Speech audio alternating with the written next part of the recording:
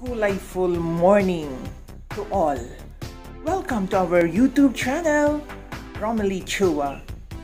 Gandang umaga. Hello, hello.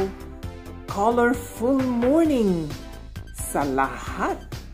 Guys, as early as this morning, as early as now, well, time check, it's 6 a.m. Magluluto tayo ng, well, sasabihin ko muna yung mga ingredients natin. Baka mahulaan nyo kung ano. Very popular, legendary, epic, sabi nga nila, everybody's favorite. Let's see kung favorite mo rin ito. Ang mga sangkap natin, bawang at sibuyas, strips of bell pepper, carrots, of course. Laging meron yan sa lulutuin natin. Hindi pwedeng mawala. And we have leeks kasi we don't have spring onion, guys. Kaya pwede na rin yung leeks. And cabbage. Of course, pangdagdag aroma at flavor ang ating celery. Kung wala tayong kinchay, guys, kasi masarap din ang kinchay ilagay dito sa recipe na to. Well, celery ay magandang substitute. Of course, mas masarap pag timplahan natin to ng patis or fish sauce.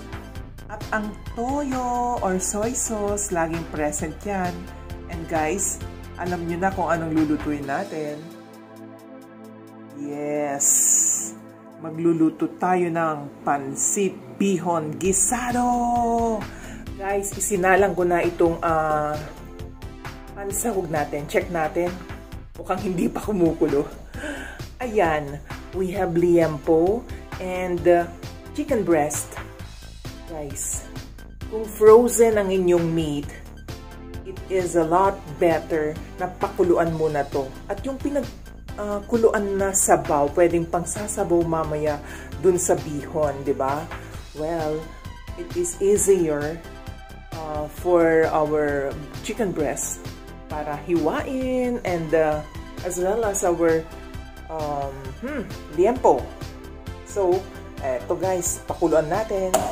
Meron din ako ditong chicken liver.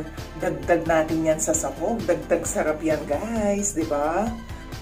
Yes, it's a really one colorful morning. At magluluto tayo ng isang napaka-kulayful na breakfast. Ang pancit bihon gisado. Yan guys, nahiwa na natin ang mga sahog, ang liempo at ang chicken breast. Tara, samahan nyo ako. Lutuin na to para makapag-breakfast na tayo. Or ginigisa na natin ang bawang at sibuyas. Ang bango ng bawang, guys. At lalong mas mabango dahil sa sibuyas. Susunod natin dyan ang ating mga meat at ang chicken liver. And guys, habang nagigisa tayo, pinapakuluan na natin dito ang ating sabaw. Wow, yan. Malapit ng kumulo, guys. Stock, chicken stock, meat stock, better kung meron kayo, guys. Yan ang pangsasabaw natin sa ating noodles. Okay? Ang bango naman ng bawang at sibuyas na to. Yan. Ang ating mga sahog, nandyan na ang meat, ang pork belly, ang chicken breast, at ang chicken liver. Tinimplang ko na siya ng ground pepper, guys. At titimplang ko rin siya ng soy sauce para maging mas makulay ang ating mga meat at mas mabango pag naigisa-gisa ang kanyang soy sauce. The aroma is so inviting. Sarap. There you have it. Our soup or sabaw for our noodles ay boiling hot. Pwede na nating isunod dyan ang ating noodles, guys. Tinimplahan ko na yan ng ground pepper and soy sauce. plus konting patis. Mamaya, titimplahin natin. Pwede tayong magdagdag. Pero, friendly reminder guys, bawal ang maalat. Isinunod ko na rin ang carrots. Gusto ko siyang magisa. Diba guys? Medyo kasi matigas-tigas ito compared to the other veggies. Mamaya yung other veggies, sabay-sabay na yun. Okay? Let's cook for just a minute. There, other gulays are being added. Saute them for about 2 minutes. There guys, lagay na natin ang mga noodles. Ang mga gulay niya. Magulay talaga tayo guys. Magulay. There.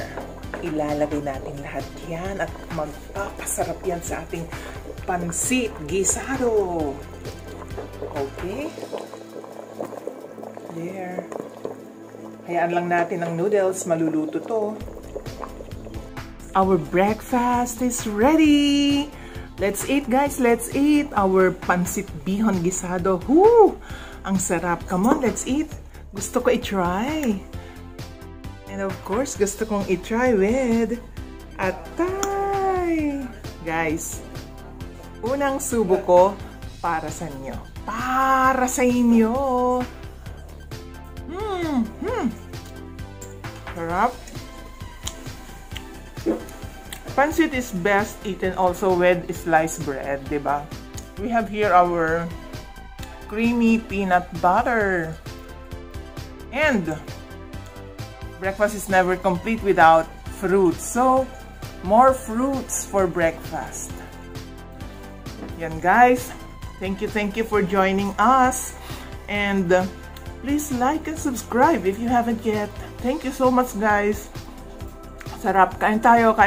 Breakfast time. Wow. Makulay ang breakfast. Thank you. Thank you Lord. God bless us all.